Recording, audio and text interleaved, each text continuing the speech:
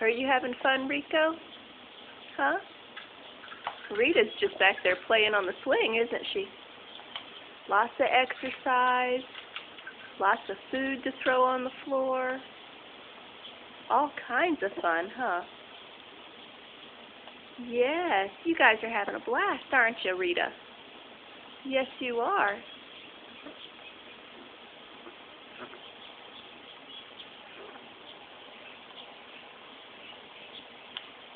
This is the jungle gym that we play on almost every single day after work. And that's Rita's swing. She has claimed it.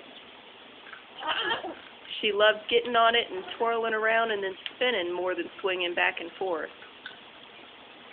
And Rico often jumps on this netting that's right over here on the edge of surrounding the balcony that we have.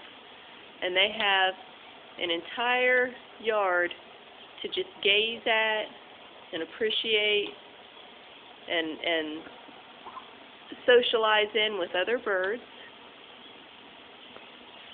The other blue and gold that I told you about is Romeo. So we've got Romeo and Rico and Rita. All three R's for our three macaws.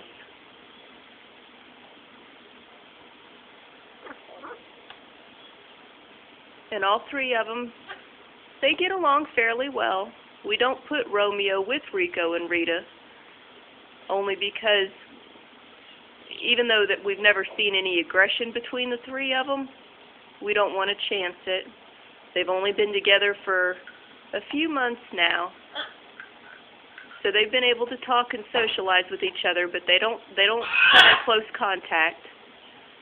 We've got plenty of space to fly on this balcony, and Rico often does. He'll zoom around in a circle, maybe even do 1 or 2 laps around the balcony, because it's a fairly long balcony. And he usually attaches himself to the netting that's beside me, and then he swings back and forth on the netting.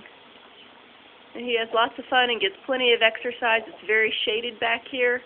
And when it's too hot out, when it's about 97 degrees or higher, we usually bring them inside to the air conditioner because they might be wild birds, but they're domesticated, and I don't want them to suffer in any kind of heat. If it's too hot for me, it's too hot for my birds. But we play with them every single day, and they climb on the ropes that Rita was trying to grab. And they pick on each other, and they have fun.